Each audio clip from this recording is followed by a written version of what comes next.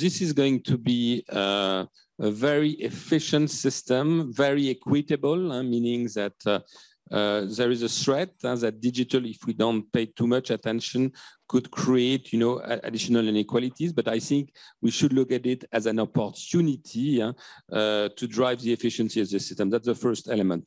The second element is that what we have learned from the COVID is that we shouldn't look at healthcare as an expenses. It's really an investment. And we should really look at what the digital health investments that we are going to make through these lenses. Also at the same conference, Associate Professor of Healthcare Policy at Harvard Medical School, Ateev Mehrotra, reiterated the same concerns.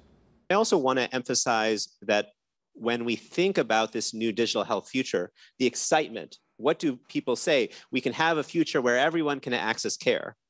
I also think we should be also realistic that the digital health future could actually make some of our existing problems in the US and elsewhere in the world of disparities, where the rich get more care, the rural communities get less care. Those disparities, instead of shrinking because of digital health, could it be exacerbated?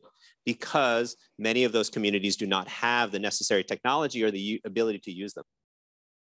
Hi, I'm Joanna Bersecci, and thank you for watching. You can check out more of our videos by clicking on the boxes on the screen. And don't forget to subscribe to our channel for more from CNBC International. Thank you for watching.